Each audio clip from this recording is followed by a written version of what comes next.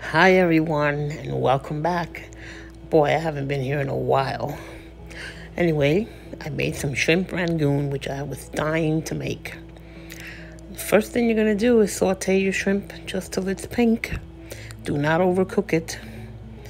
Then you're going to put it in the chopper and chop it up. Then you're going to get some softened cream cheese. Mine wasn't that soft, but please make sure your cream cheese is at room temperature. And you're going to add, whatever spices you like. I wanted it a little spicy, so I added smoked paprika, some chili crisp, and some Asian Explosion barbecue rub. I'm telling you, whatever taste you want on those shrimps, you add it in there. Then you're going to just mix all that together with your cream cheese. Take a dollop and put it on your wonton wrapper, right in the middle. I wrapped my wontons a little different, looked like a little boat.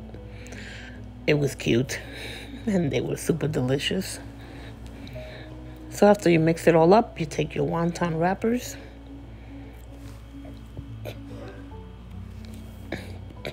and you take that dollop, and you place it right on the middle there.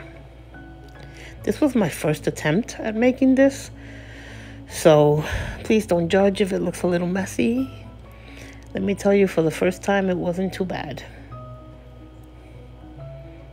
And you continue to do this with all your wrappers. It made a lot too, and that was about, I forget how much shrimp that was. If it was a pound or 2 pounds, I'm not sure. I don't know. I forget. I made this a while back. I just never posted the video till now. Then you're going to wrap them, and you're going to put water on the edges as you see me doing here. That's just a little water, not too much. Don't let it go to the middle of the paper, of the wrapper. Just the edges. And you're going to fold it whichever way you like. If you have another method, go right ahead and use it. This was what I did. Just folded it up like a triangle and then folded up the edges. Again, you're going to put a little water on all the edges. Remember that. That's what makes it stick together.